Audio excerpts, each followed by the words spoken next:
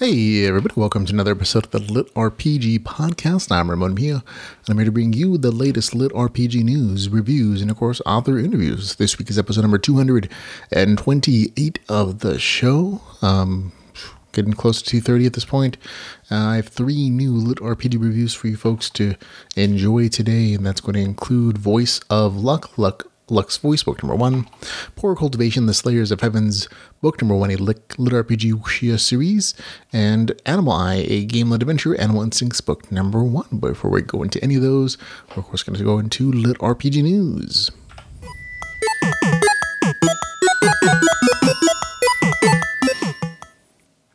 And in LitRPG news, we just got one brief little story. Some LitRPG authors played a D&D game recently and recorded it for you to enjoy. They actually streamed it live on Facebook, and so they took comments and answered questions of readers and watchers of the program. And the people who were actually doing the D&D campaign are going to be Phoenix Ray, BF Rockriver, Matthew Barbeler, and RK Billiau. So some very well-known LitRPG authors, so go check it out. We'll have a link in the show notes for the YouTube video of that particular D&D game. Also, in things that have come out now, I haven't had a chance to read them, but they're out for you to enjoy as of this recording, and that includes Earthdom, a post-apocalyptic LitRPG. That's the third book in the Ether Collapse series. Also, the sixth book in the Dragonheart series is out for you to enjoy. Also, Death Mantle book number 3.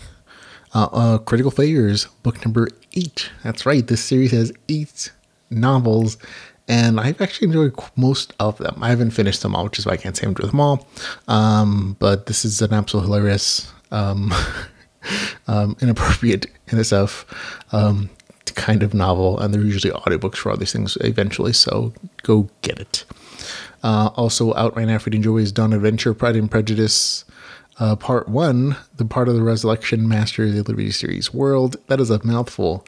And according to the novel description, this is supposed to be a Pride and Prejudice for a LitRPG adventure, and it's set in a fantasy world. So there you go. It's also out now is Tower of Powers book number 5.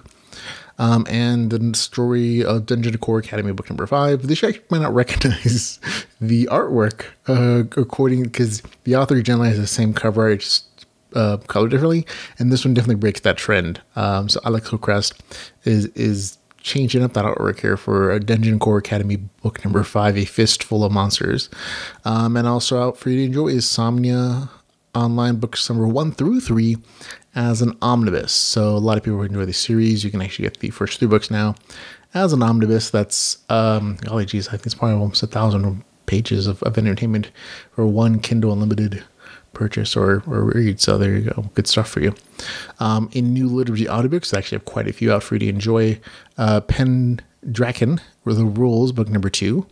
Also from Aaron Oster, Stormforge, book number 5, which is the Ripe Omniscience, book number 5.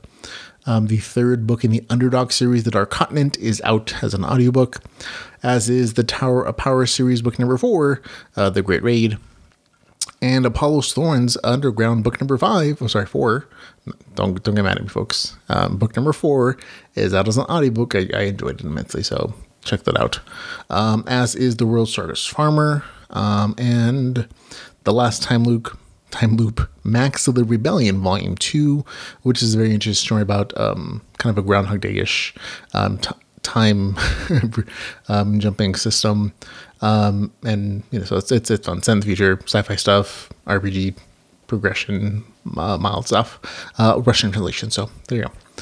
In upcoming LitRPG, there's stuff where I read out book titles, so they're coming in the near future for you to plan your reading schedule by. That includes Glory of the Formation Emperor, book number 4, out on May 31st. Outworld Awakening, out on June 2nd. Fugitivity, The Fairy's Tale, book number 2, out on June the 3rd. The Good Guys, book number 9, out on June the 4th. June the 9th is going to be the 6th book in the Reality Bender series. On June the 10th, this is new to the list, it'll be Honora Rising, book number 2, Frog of War. On June the 12th, the 6th book in the Rise of Omniscience series. On June the 13th, The System Multiverse. On June the 14th, Glitch World. June the 15th, it'll be The Alchemist, book number 2. I actually really enjoyed book number 1 in the series, so I'm looking forward to reading book number 2. June the 16th, it'll be God Mode, LitRPG Saga. June 26th, Summer Friction, Space Seasons book number 3. June the 30th, Skyrim's Online book number 4. June 30th, it'll be Cat and His Human, League of the Losers book number 1. June 30th as well, the God's Game volume number 3. July the 1st, the 9th book in the System Apocalypse series by Tao Wong. July the 8th, it'll be the Project Stellar book number 2. On July the 9th, it'll be Legends Online book number 6. July the 14th, it'll be Life in Exile book number 2. July the 28th, it'll be Eternal Online book number 2. July 31st, book 1, Arrow of Justice. It'll be August the 8th, War of the Posers, The Bad Guys book number 4. And last but not least, August the 18th, it'll be Intellectium. And last, August 27th, The Small Unit Tactics volume 1, which is another Russian translation. So there we go. All the stuff announced coming in the near future. On to new releases and reviews.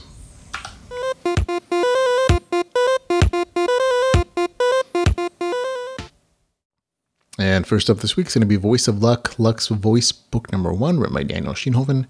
This is about 400 pages as of this recording. Amazon so wasn't showing the actual page count. It is $4.99, available on Kindle Unlimited. It is, here's the author description. John, Doc Henry, has been on the shortest, crappiest end of the stick since the first day of his life.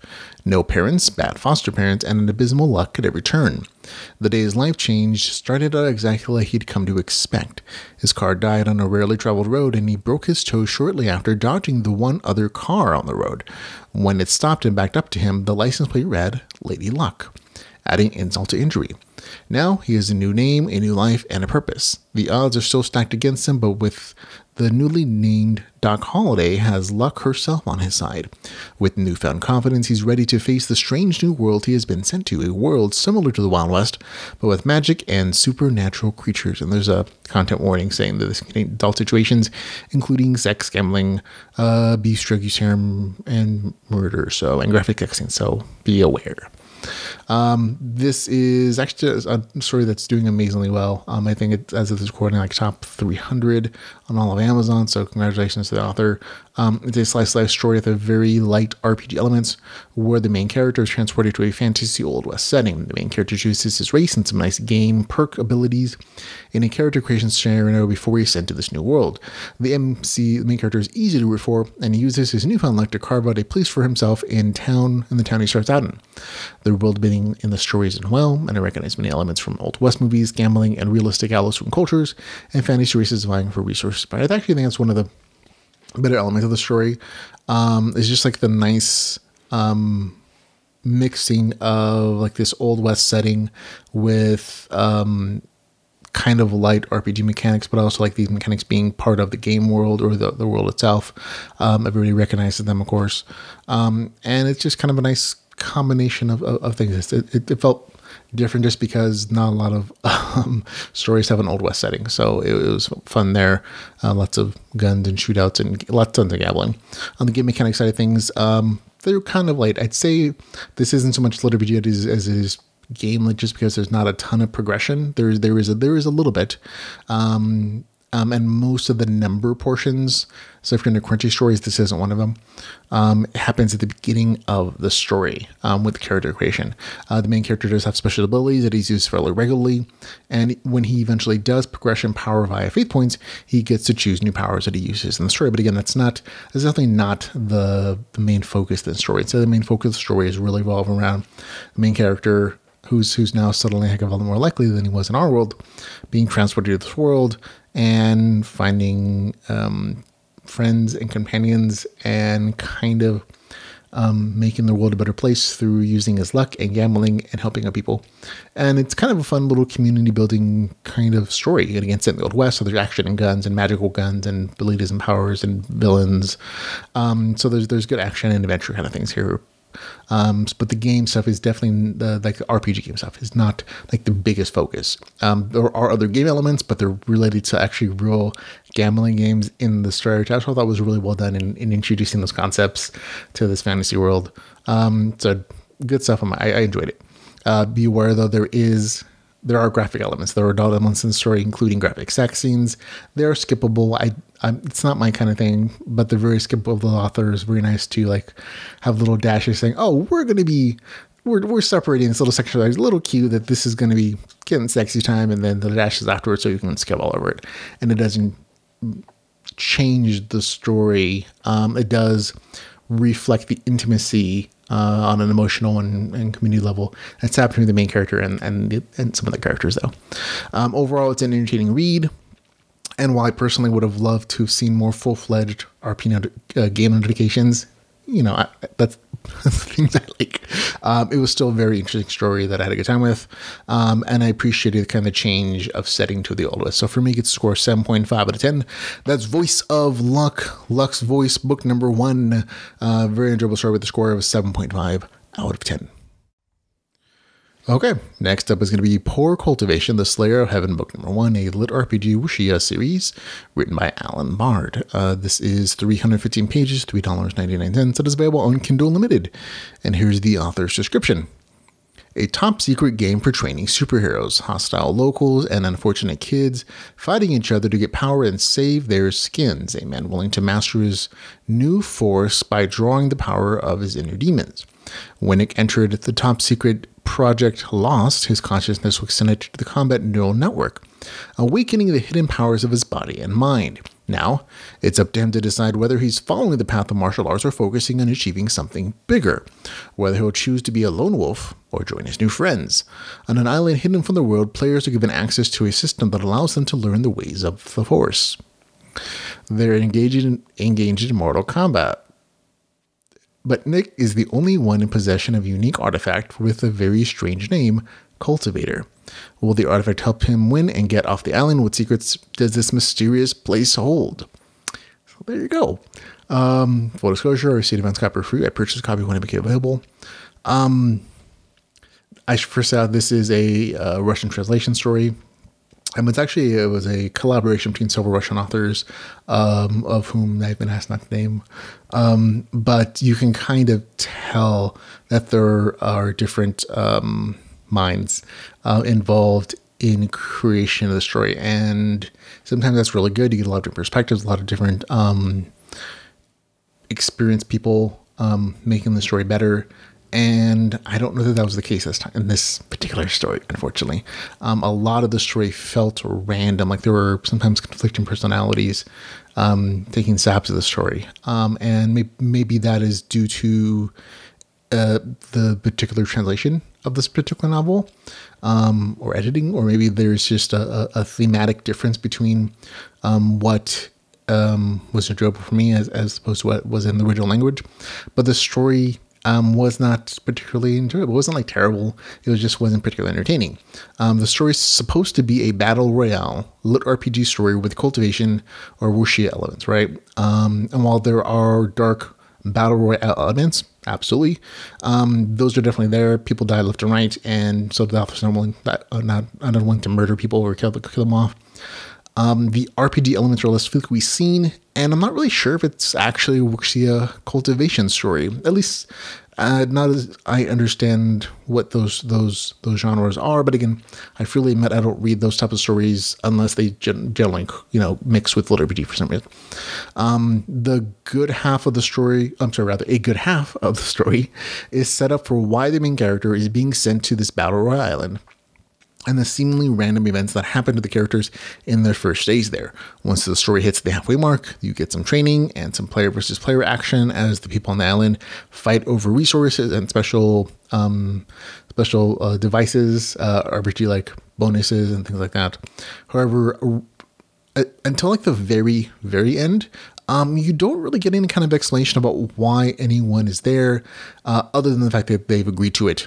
So a lot of the story feels purposeless. And in rereading like the novel description, I think that's more than you actually get in the story up until like the very end of it. So a lot of the story just felt random to me, and it just wasn't a pleasant feeling as I was reading this story. Because there's fairly regular action, it's decent, but again, a lot of the points they just weren't explained, and that just left me with like it eventually made me just not interested in this because I wasn't understanding what was going on and why, and neither were the characters. And so the events that would occur in the story, they just felt random. I was like, okay, why is this happening? And I guess for some readers that might be amazing and great. For me, it was like confusing. So there you go. On the game mechanics side of things, this is definitely LitRPG. There's character sheets, stats are increased, classes with particular power sets, and items, special powers. This is absolute LitRPG. It is. I'll point out that those elements are a little lighter. You don't see them like a ton. One of the things I really enjoy about LitRPG is understanding the game mechanics to the point where I can kind of make my own character, where I can be like, oh, I love this class. I would choose it too, or choose a different class and maybe make my build a little bit different to maximize this or that, whatever the case is.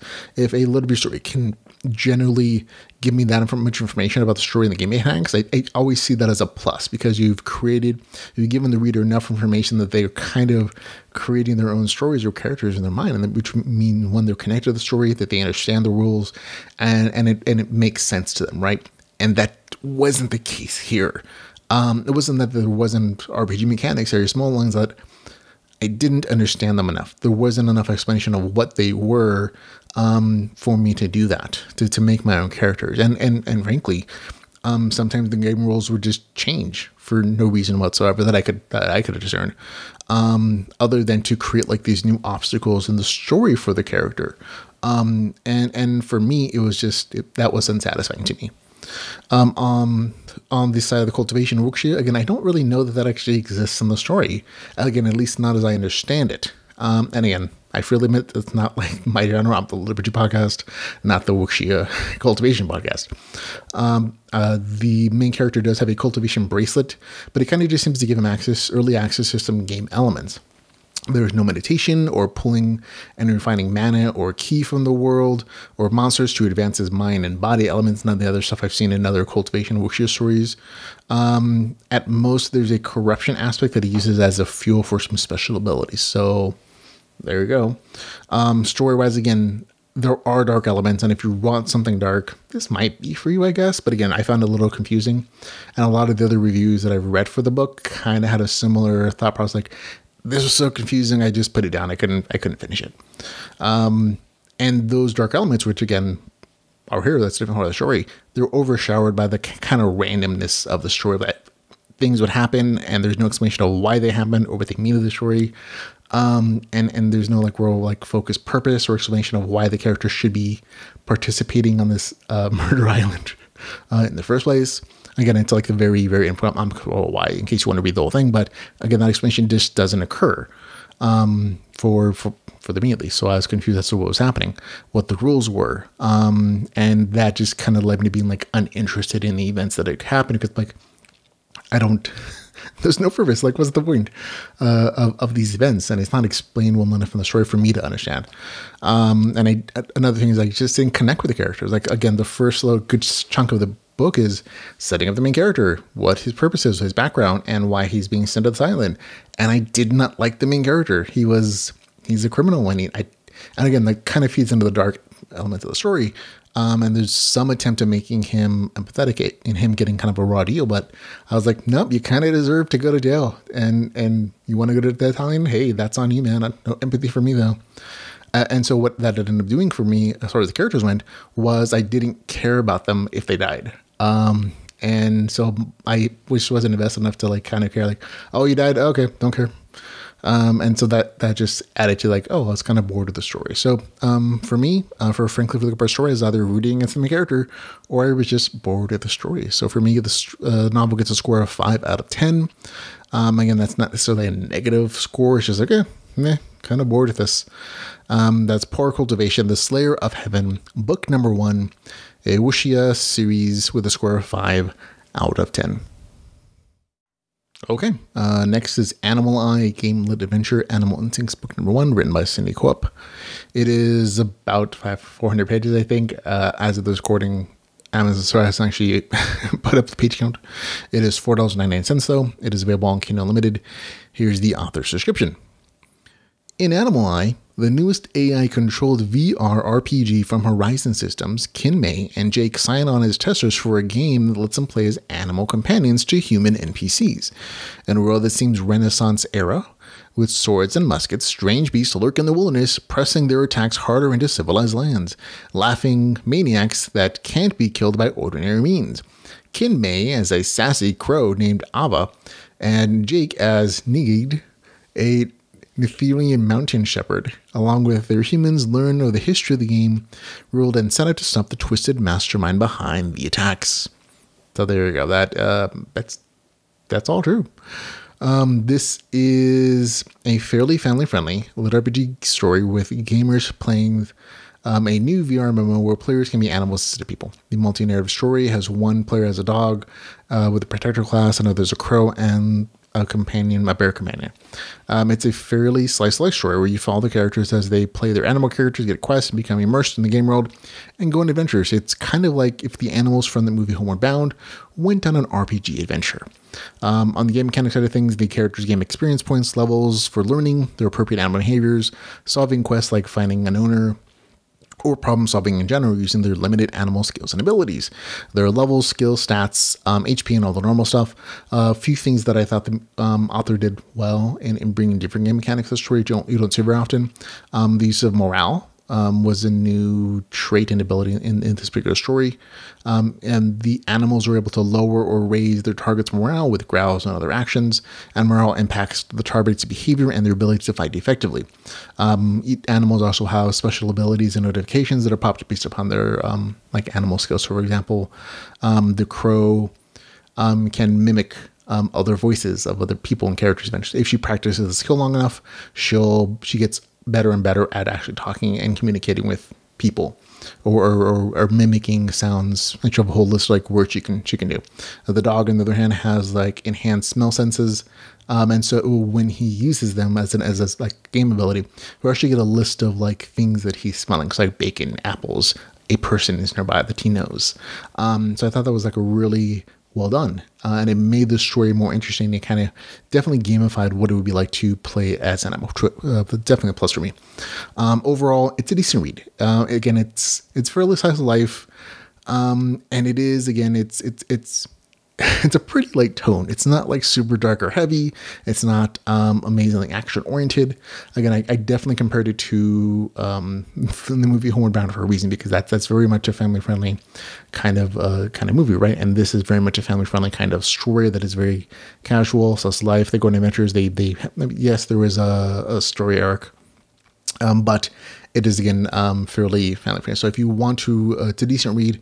If you feel like reading about animal main characters, or if you want something you read with your kids, this is kind of going to feel that niche for you. For me, it was kind of on the borderline of like a 6 and a 7, and the thing that kind of bumped it to a 7 for me was definitely some of the innovative game mechanics. I always appreciate somebody who's going out of their way to try something new, and it kind of works on the trend. It definitely works on the story for these particular animals. I liked the way the author gamified and thought about how a video game would express the ability to be an animal and their unique senses, and uses them well in the story. So that knocks it up to 7.1 out of 10 for me. So that's Animal Eye, a GameLit adventure. Animal Instincts with a score of 7.1 out of 10. Okay, that's the end of the show, folks. Thank you very much for listening, hanging out with me, and then listening to me talk about the genre that I love, LitRPG. You can follow us on Facebook, Twitter, YouTube, Patreon, and our website at LitRPGpodcast.com, and we have a bunch of other links for other places you can hang out with authors, LitRPG authors, and LitRPG readers, and talk about your genre of LitRPG. And if you want to support the podcast in any way, shape, or form, you can find out all the ways to do so at LitRPGpodcast.com/support. And again, folks, thanks very much for hanging out with me. Until we can hang out again, remember to go read some LitRPG, and goodbye, everybody.